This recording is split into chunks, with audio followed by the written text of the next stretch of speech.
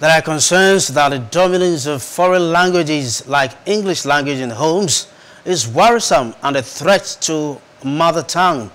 We went to town to get your public reactions. That's on Street Views. Stay with us.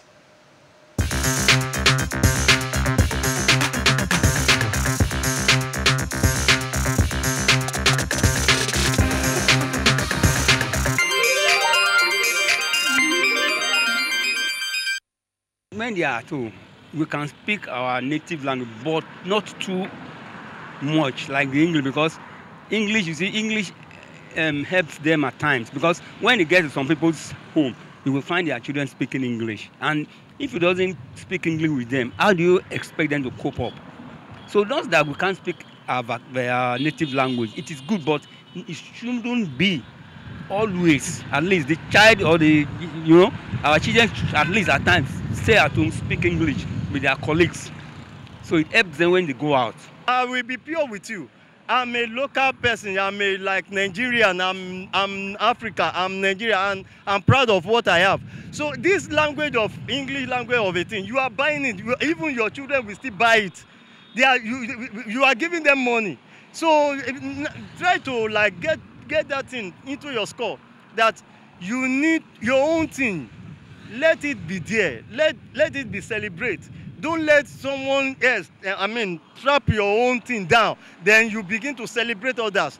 So it will get to a stage that you will not even know where you are coming from. Native language should be taught at home. At times, for me, for security reasons.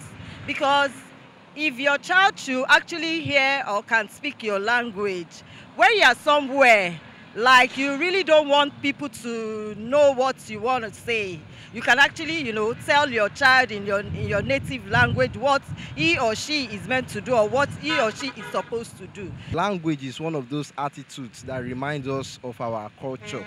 One of those things we do that will remind us of where we come from. For example, I'm an Igbo man. So speaking Igbo reminds me that I am from somewhere.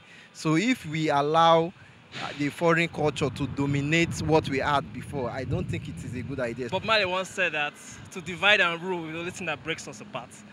So languages is a thing, is a hereditary kind of thing. So that one is depending on the parents. Someone is asking you from Yoruba and you are saying it in English and you don't know the meaning. That is it, my sister.